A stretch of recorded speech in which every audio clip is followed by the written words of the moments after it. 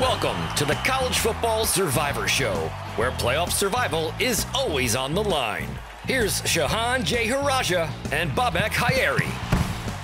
All right, welcome back, everybody. This is the College Football Survivor Show, where college playoff hopes are discussed, only talking about the relevant candidates, and it's an exciting day. I'm Bobak Hayeri, and I'm joined, as always, by Shehan Jeyarajah, national sports reporter for CBSSports.com. Last night, we had the very first college football playoff rankings.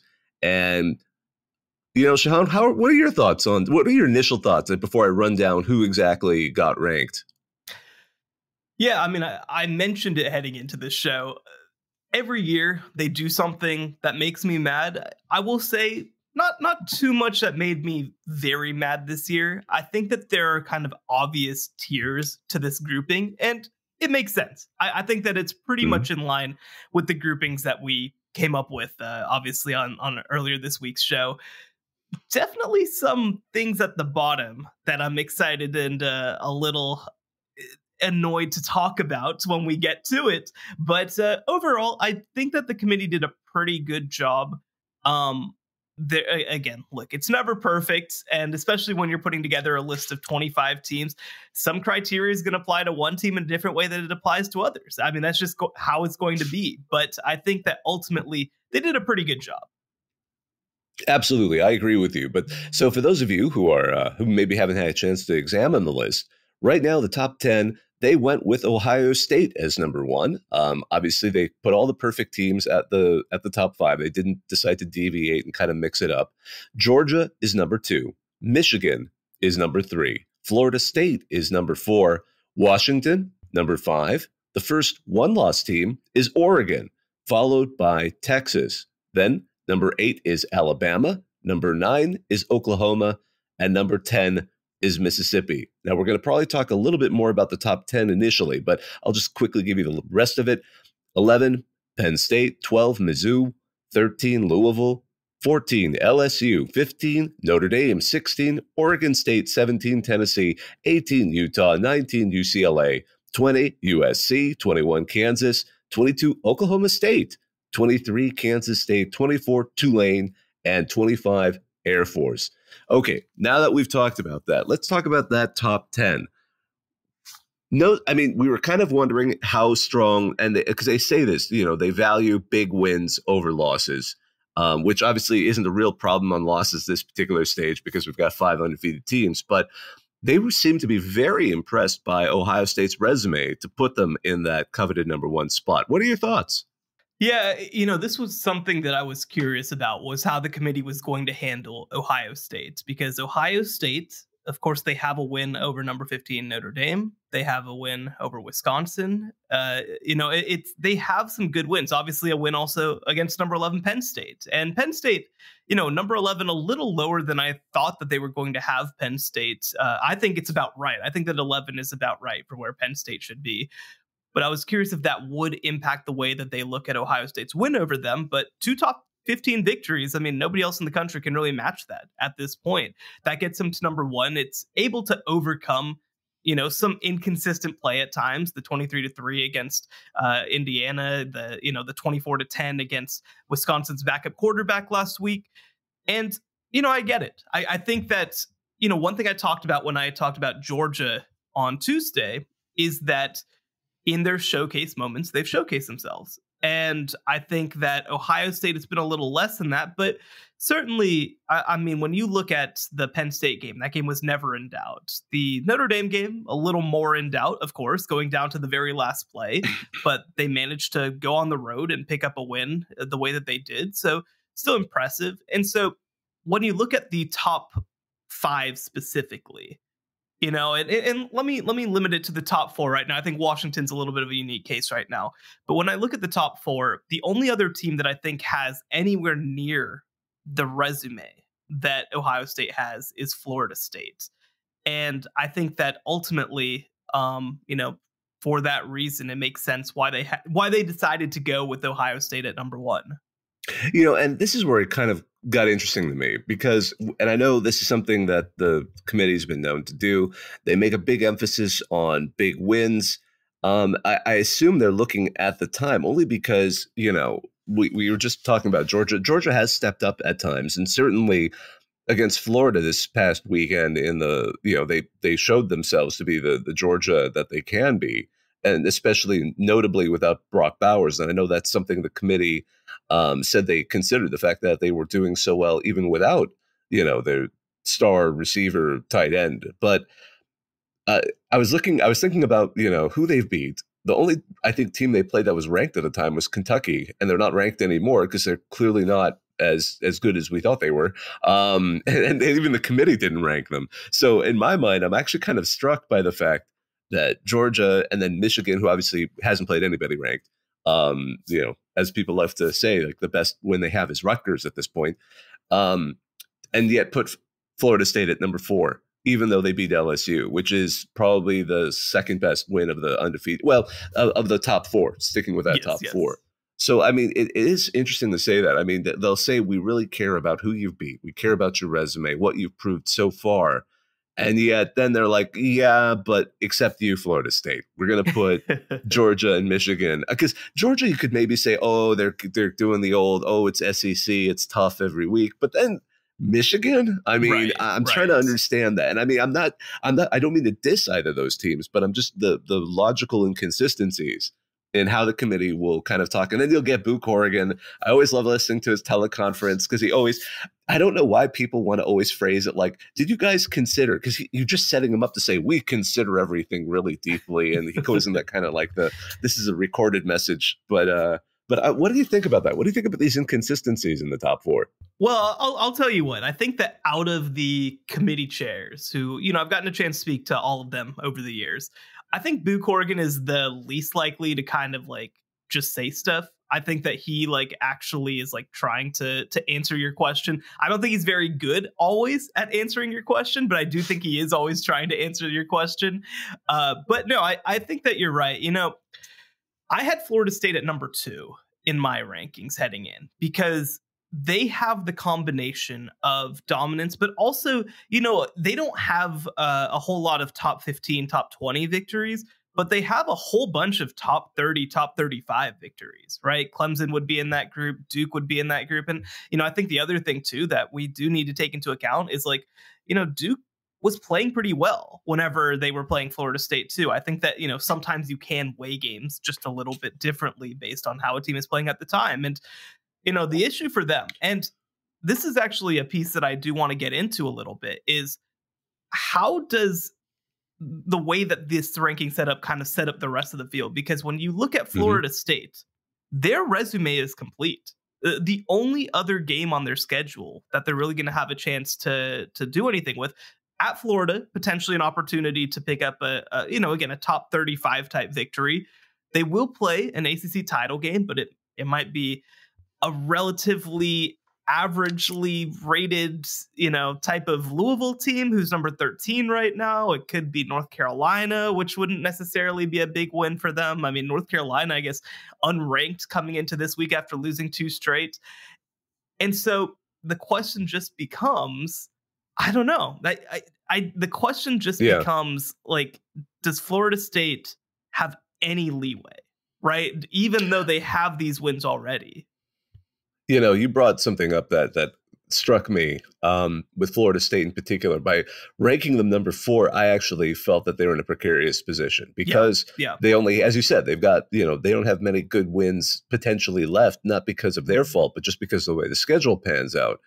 And then I look at Washington and Oregon, and they still have some tougher games. I mean, USC's on the schedule. They've got each other potentially in a title game. Oregon State has got to play, So all of these, it almost seems like it sets up Florida State to be even left out, even if they win out. And I don't want to say that because that could be crazy. But in my mind, if all of these teams in the top 5 or top 6, like alternating, Ohio State and Michigan and Washington and Oregon, if they win out, I think, and their only defeat is to one or the other, I could see a situation where if Oregon wins out, if Washington goes all the way and loses only to Oregon in the Pac-12 title game, or likewise Ohio State and Michigan, their only losses to one or the other, then are we going to get an at-large from one of those two groups that's going to cause some money to get pushed out. And then, Georgia or whoever the SEC champ, I'm going to still pencil them, and I just assume they're in.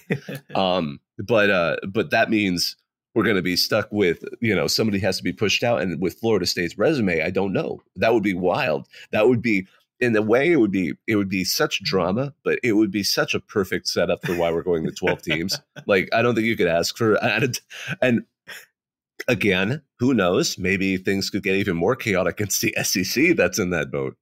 But I don't know. It's funny. That was the thing that struck me because of what you said. Like, by ranking Florida State number 4, they felt the most precarious. And again, if the committee's, looking fresh eyes each week, as I like to say, and we kind of start with a blank sheet of paper and start writing them all down, then, I mean, is there going to be a scenario where Florida State pushes itself further out, especially if Washington wakes up?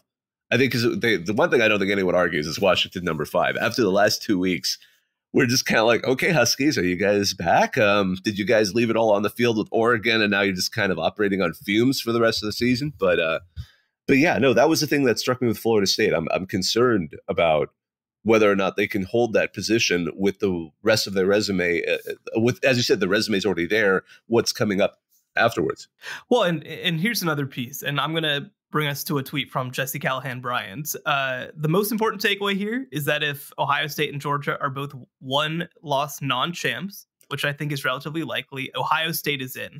And so, bigger picture, my question is going to be, with Ohio State at number 1 right now, treated as the number 1 team in the nation, I'm curious how they would stack up as an 11-1 team against a 12-1 champion or even a 13-0 team. Because if Ohio State loses to Michigan, and Michigan probably in that scenario could be the number 1 team in the country at that point, well, all of a sudden, you've got Ohio State versus your number 4 in Florida State. You've got them again. I think that Washington, if they go 13-0, there's no question. There's no question, just because of how ridiculous their schedule is down the stretch. Obviously, they get Utah this week. They play, they get USC this week, play Utah at home, at Oregon State versus Washington State, and they'd have the win over Oregon. No question about it. They're in. I think that a 13-0 is in.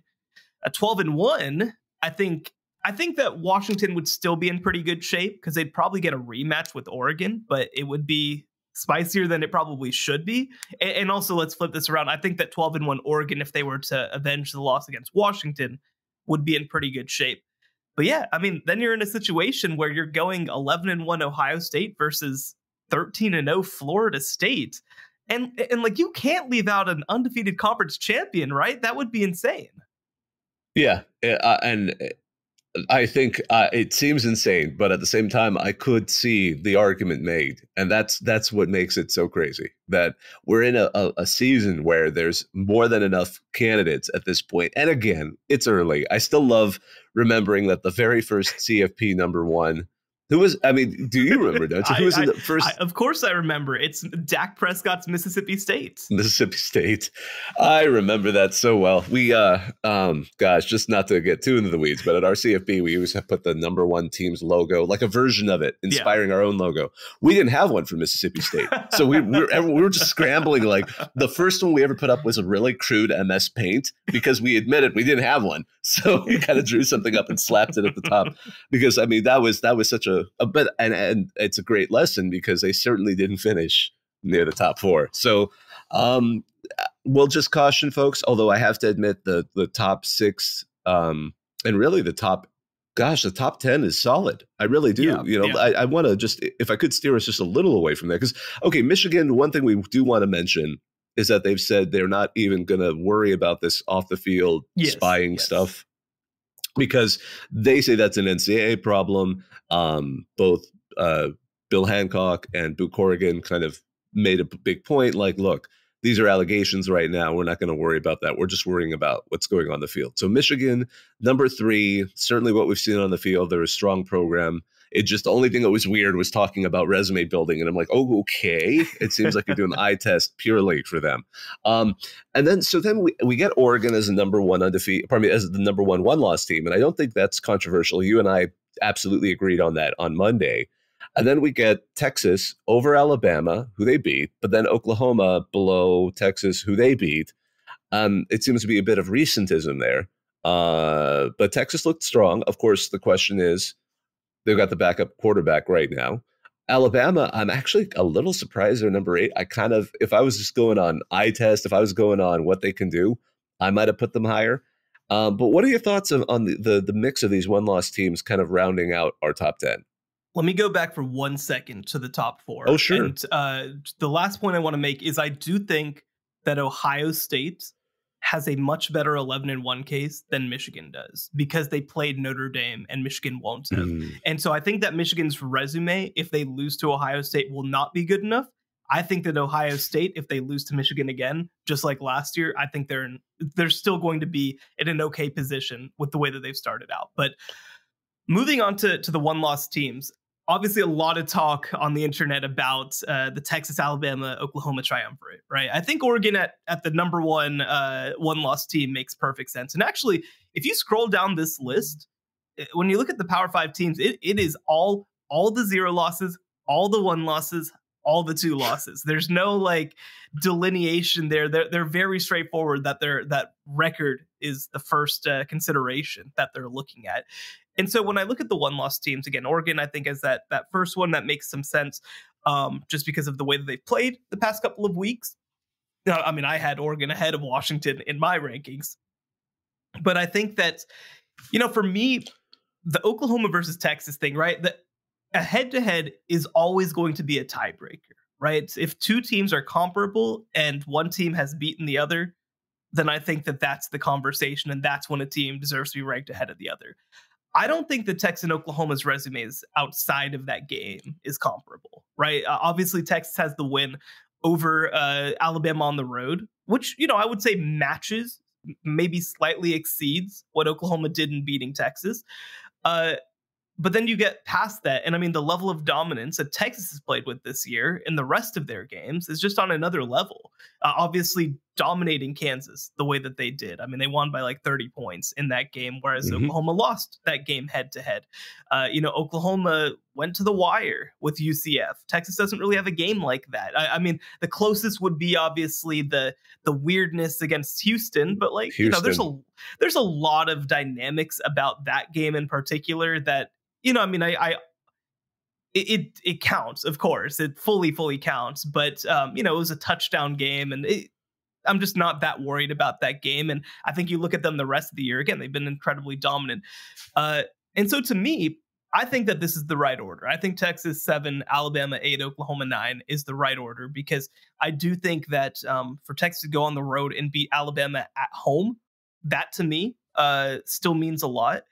And I think that, again, Oklahoma is just half a step behind, because you look at, I mentioned it on the earlier show this week. If you take away that Texas game, just in terms of evaluating resume, Oklahoma really doesn't have anything else to stand on at this point. And they'll have an opportunity to do that this week. If Oklahoma State, if Oklahoma beats Oklahoma State on the road this week, and if they do it pretty convincingly, I think that opens the conversation back again to whether Oklahoma and Texas are comparable teams, and then maybe you need to start taking into account the head-to-head a little bit more. But Oklahoma doesn't have that second win, and that's a game that I need to see. Shehan, that brings up an interesting question, only because the one team that got ranked that isn't in the AP or coaches poll is Oklahoma State. The committee put them in at number 22. Do you think part of that was also to set up Bedlam, as much as recognizing the fact that this current Oklahoma State team looks a lot better than the one that had been blown out to South Alabama, especially now that they found an amazing running back and, again, some good, consistent quarterback play? Yeah, this is obviously an interesting team to try to evaluate. I think that putting them right around that 23 mark is right. And the thing you have to look at, since that South Alabama game, they lost on the road against Iowa State, but Iowa State is a top 35 team in the country too. I don't think that's a bad loss when we look at it right now. Obviously, it felt that way at the time. I don't think it is anymore. They have a touchdown win over Kansas. They have a touchdown win over Kansas State, who I think that, I still feel very positive about what Kansas State is. Kansas State 23, Oklahoma State 22, Kansas 21. Kansas has the advantage of having the top 10 win over Oklahoma. Oklahoma State does have the head-to-head, but I understand, again, like, pulling them down because of the South Alabama versus elevating Kansas because of the Oklahoma win. So, I think that for me, I think that Oklahoma State is a team that I'm glad that the committee is giving some respect to because, again, I'm not saying that we should just eliminate games from consideration, right? But I think that we can say that South Alabama game, it is a fluke, right? That is not a representative of the quality that this team is going to be. So to have them in the rankings near the bottom based on how they're playing right now, I think is fair. Yeah, and it sets up this bedlam to be a little bit more stakes than it seemed had they just been going on the AP rankings. What do we make of Mississippi right now? Ole Miss is number 10, so they edged out Penn State, Mizzou, Louisville as the other one-loss teams. What do you think the committee saw in Ole Miss that they didn't see in those other candidates?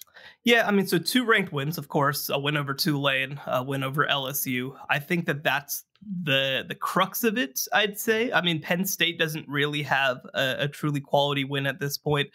Missouri, maybe they deserve a little more respect, but I think I understand also Ole Miss being slightly ahead of them. Louisville, they've got the ups, but they've got by far the worst loss of the group as well. So I think that Ole Miss was handled about right. And again, look, I don't think that they're going to be able to compete with some of these great teams down the stretch. Obviously, they played Georgia on the road in 2 weeks. But I do think that putting them as a top 10 team that maybe still does not have real consideration for the SEC West, so it makes a lot of sense. Yeah, it was interesting because of course the Pitt game, Jawar Jordan didn't play. He played two downs, I believe. Carried the ball twice, and then he got injured, and that was the game they lost. And then as soon as he's back, Sure, they were absolutely dominant. So I'm curious to see, especially. Thankfully, we've got some solid games for those teams in the rest of the one-loss group to prove themselves. But yeah, it's been interesting to look at that and see how much weight they're giving it. I think, in my personal opinion, right now, Louisville seems to be one of the more underrated teams based on what they've done, only because of quality of wins and a somewhat explainable loss. But you know what? That's why we're going to play the games, and that's why it's exciting, to see how these work out. What before we move away from the top 10, do you have any other macro thoughts or just specific thoughts that have struck you with the committee's choices here? Yeah, well, so I think that the big picture things that I'll say is that I think that Ohio State, Georgia, Michigan, fully in control of their destinies, no doubt about it. If they win out, they're in. I think Washington, I would still put in that group, despite being the number 5 team in the country, because I think that they just have so much resume left ahead of them. Florida State, if I were a Florida State fan, I would not be pleased with the way that I've been treated by the committee, because again, I don't think that their resume has much opportunity to get better. I think that the fact that Oregon is getting so much respect for what they've done so far, I think they should feel really good about where they're at. And look, the reality is, I think that a 12-1 Texas or Oklahoma is still probably in decent shape. I mean, Texas still has the sort of trump card with a win over Alabama. And so, you really look at the field right now, and I mean, we can even throw in Ole Miss having a game left against Georgia. We can even throw in, Missouri having a game left against Georgia. There's a way for teams, I think, as far down as number 12 to play their way back into the college football playoff conversation. And heading into the month of November, that's a pretty nice place to be. The College Football Survivor Show, where playoff survival is always on the line.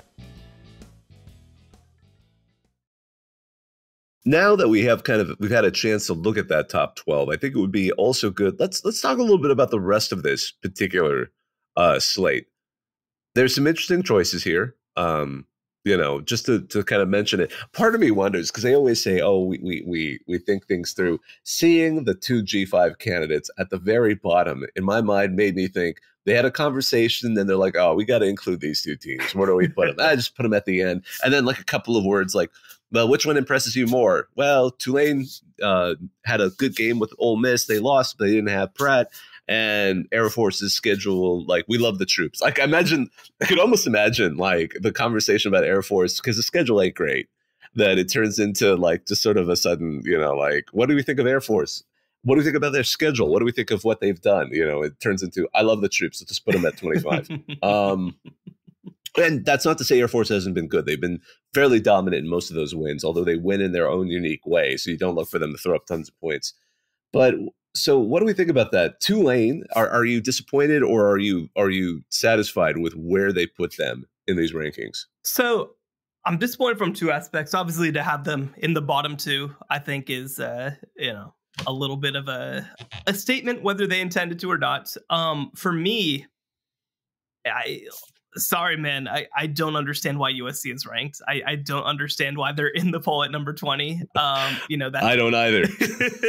That's a team that I think I definitely would have pushed down a little bit. I think Utah I probably would have had a little bit lower. So, which, by the way, good for the Pac-12, man. Like, they're going to have a lot of opportunities to pick up big wins because of the way that the committee sees them right now. But to me, there's two parts about this. Obviously, the fact that they're the bottom two. But the other thing is, too, Tulane 24, Air Force 25. That means, for all intents and purposes, the race for the New Year's Six bid is already over. It's impossible for Air Force to jump Tulane if both finish undefeated. They are not in control as a 13-0 team of their own destiny. And look, obviously, Tulane, their only losses to Ole Miss, they're still really good, and it would by no means be an injustice for Tulane to make the New Year's Six once again. But to kind of tell Air Force that at 13-0 they wouldn't have a shot, I mean, I get it. I get it based on the schedule. I get it. The Mountain West hasn't been as good as I think that we hoped. And, certainly for Air Force, I hope that they schedule a game against a Colorado, a game against, just a team of that ilk heading forward so that they're able to build some resume points.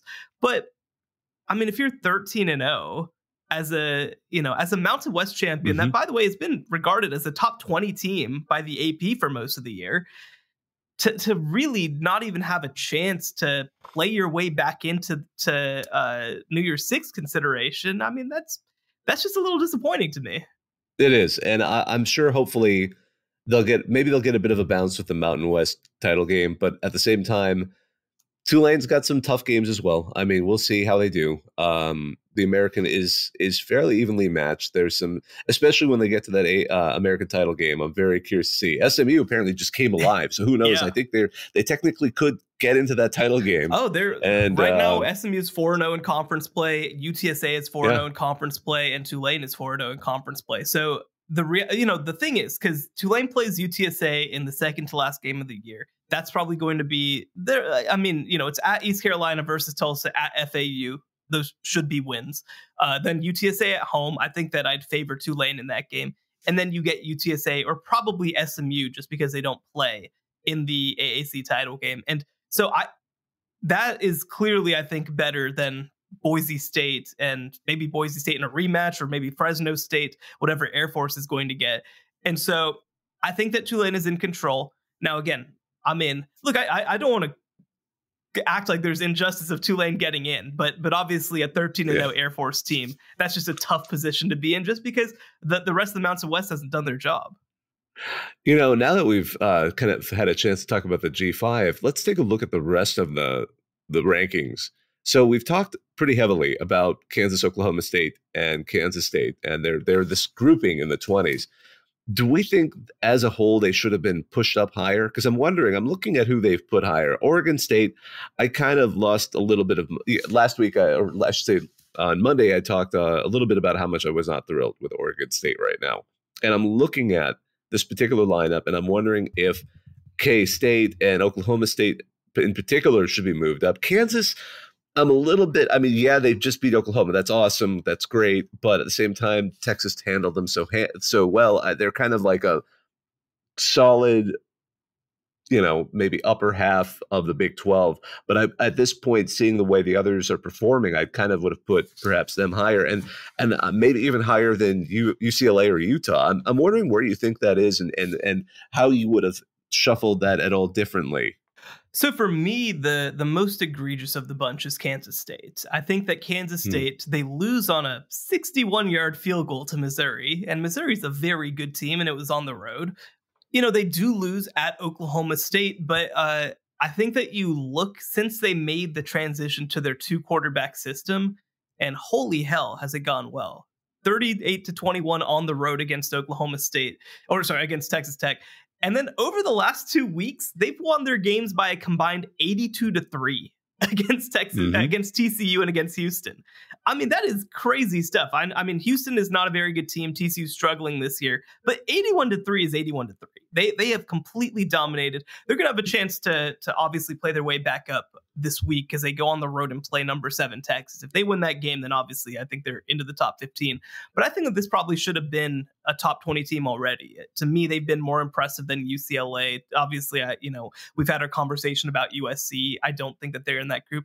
I'm still okay with Oregon State being in that 16, 17, 18 conversation. Obviously their loss was not very good going on the road and losing against Arizona, but they've been impressive. Their only other loss was, of course, the game against Washington State, and Washington, big emotional game on the road. The question for me about Oregon State is they have to play better on the road, just in general. Obviously they are terrifying when you play them in Corvallis. They haven't been quite as good on the road, but I don't have a huge issue with Oregon State being up there, but I think Kansas State should move up.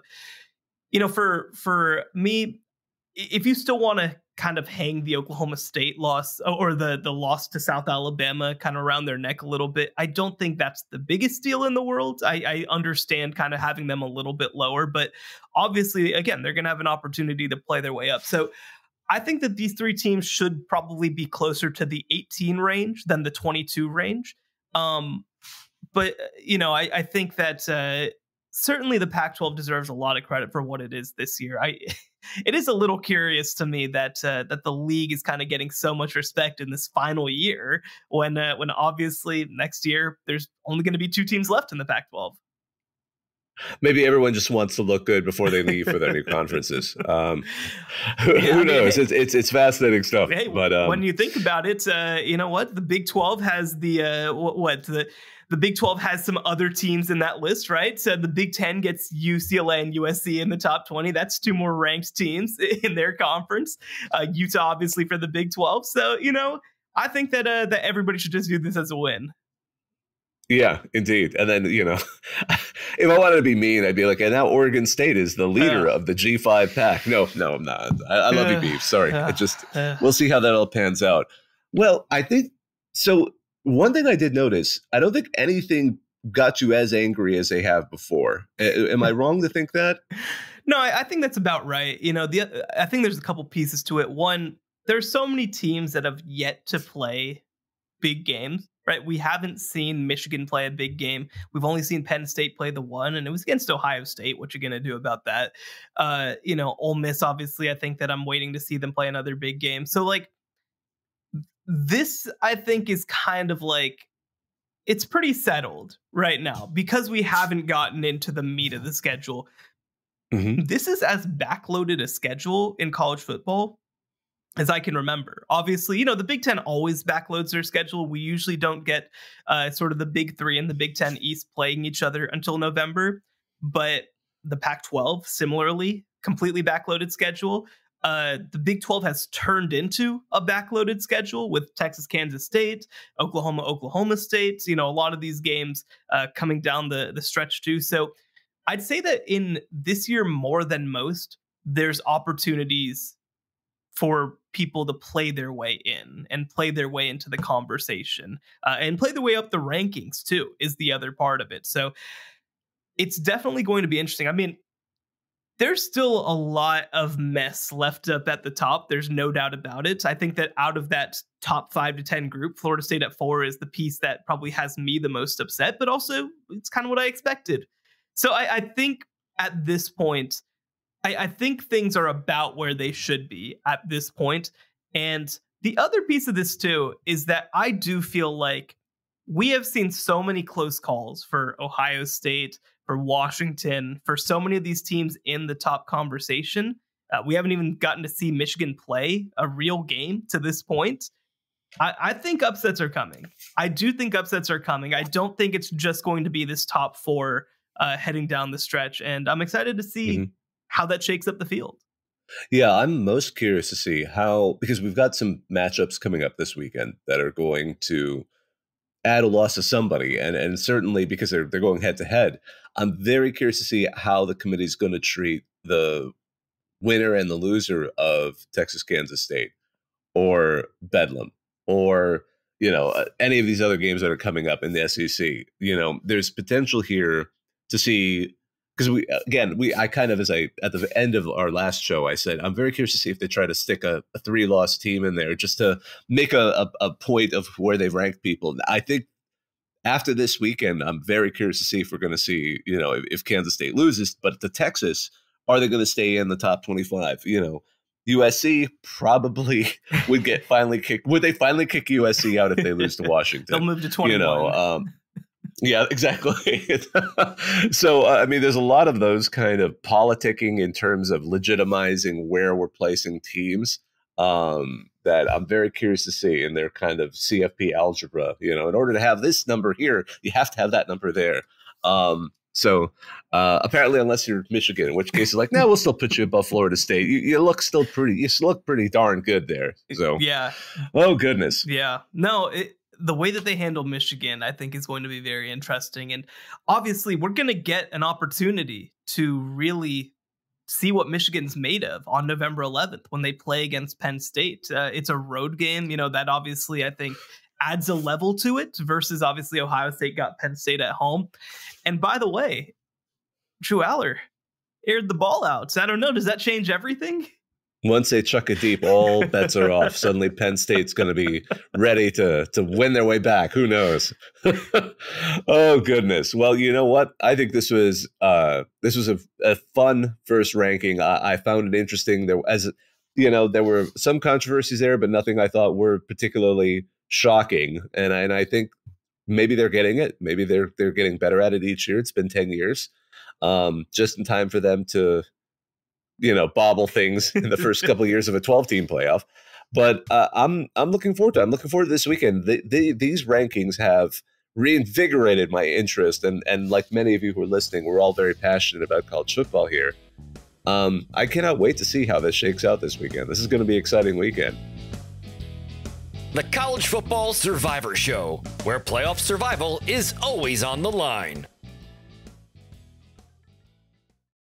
Before we go, let's get a little glimpse at what a 12-team playoff would look like right now if we were to have it this year, because this would be a great year to have a 12-team playoff.